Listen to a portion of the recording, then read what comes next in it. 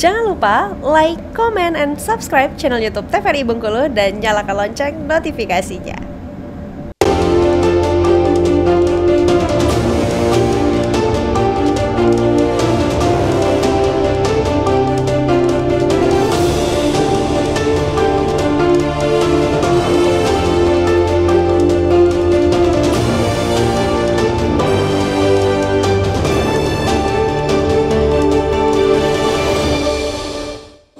Pemirsa, Anda kembali menyaksikan Werendo TVRI Bengkulu dengan tema kita waspada stunting pada anak. Baik, tadi kita sudah membahas bersama ya terkait dengan stunting ini, ciri-cirinya seperti apa, cara mengatasinya, gizi yang tepat untuk ibu konsumsi itu seperti apa dan juga anaknya. Nah, terakhir ini mungkin dari sisi kendalanya sendiri ya sejauh ini dalam mengatasi stunting yang ada di Kota Bengkulu seperti apa, Dokter Sela? Oke, di sini saya akan menyampaikan kendala sekaligus meluruskan sekaligus himbauan ya saya rasa.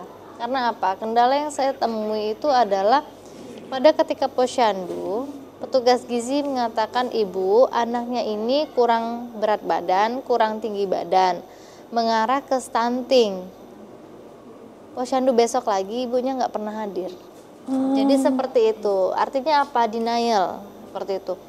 Sebenarnya ini bukan menjudge, bukan stigma. Tapi ini sebenarnya jangan sampai anak ini jatuh kepada stunted ya. Artinya kalau sudah di warning, dikasih warning, anaknya stunting, artinya kita harus melakukan perbaikan gizi segera, harus di catch up, harus dikejar ya, harus dikejar seperti itu. Maka dari itu saya kalau bicara kendala saya adalah stigma. Stigma masyarakat bahwa stunting ini adalah klaim, judge, kemudian anaknya dikatakan nggak ada gizi, mereka nggak terima. Nah di sana mohon ibu-ibu ini kita mengatakan hal ini itu berdasarkan standarnya, kurvanya.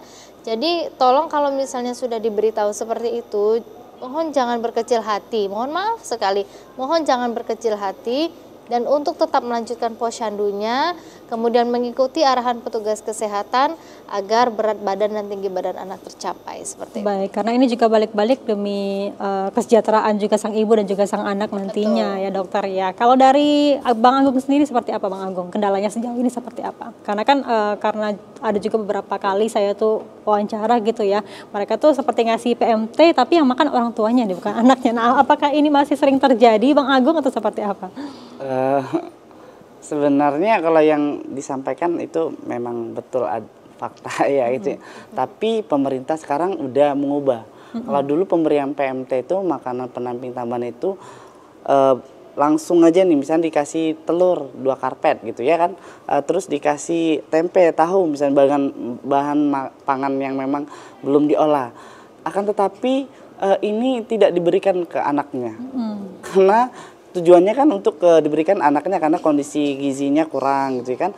Anaknya enggak nih makan, ternyata yang mengkonsumsinya anggota keluarga yang di rumah. Pada saat kita melakukan kunjungan rumah lah, kok nggak ada perubahan, kok makin turun. Nah, setelah diselidiki orang tuanya jujur ataupun tetangganya gitu menyampaikan bahwasanya itu tidak diberikan ke anaknya. Nah terus pemerintah mengubahlah PMT ini dengan makanan yang sudah diolah. Siapa yang mengolah tadi udah sampaikan kadar.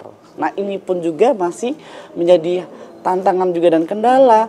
Terkadang orang tuanya malah ini bagus nggak, ini bersih nggak katanya ya kan. Ini memang udah bagus nih diolah untuk dimakan, dikonsumsi untuk anak saya misalnya ya. Nah itu juga kendala juga. Nah, salah satunya juga kendala yang makanan tambahan yang udah diolah bukan anaknya yang mengkonsumsi, orang tuanya juga. Nah ini tapi akan tetapi kita ya Dokter Sela tidak akan pernah kami berhenti mengedukasi ataupun melakukan kunjungan rumah bahwasannya pentingnya memberikan PMT ini bahwasannya salah satu untuk mencegah stunting terkhusus yang di wilayah Kota Bengkulu. Gitu. Baik, terakhir nih Bang, mungkin bisa sedikit saja ya, mungkin ada program ke depannya dalam waktu dekat terkait dengan pencegahan stunting ini?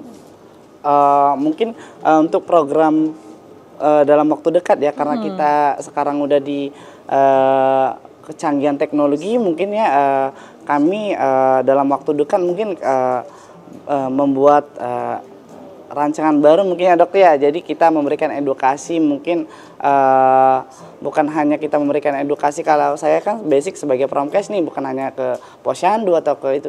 Jadi kita memanfaatkan teknologi membuat podcast misalnya mengenai betapa pentingnya pencegahan stunting gitu. Mungkin kita membuat video gitu atau memanfaatkan teknologi yang ada untuk masyarakat bisa mengenal nih, lebih paham lagi mengenai stunting. Karena kan mereka taunya stunting itu cuma arti kata pendek doang. Jadi mereka belum tahu nih informasi seperti apa sih mendalam mengenai stunting gitu. Baik, tentunya balik-balik kita sebagai masyarakat harus lebih waspada ya, harus lebih aware terkait dengan kondisi stunting yang ada di Kota Bengkulu saat ini, karena ini demi keberlangsungan hidup sang ibu dan juga sang anak. Jadi kita sama-sama harus lebih memperhatikan kondisi gizi kesehatan pada sang anak, karena ini bisa tentunya untuk melahirkan di generasi yang sehat, cerdas dan juga berdaya saing tinggi. Demikian pemirsa TVRI dalam acara Berondo kali ini. Saya ucapkan terima kasih. Wassalamualaikum warahmatullahi wabarakatuh dan sampai jumpa.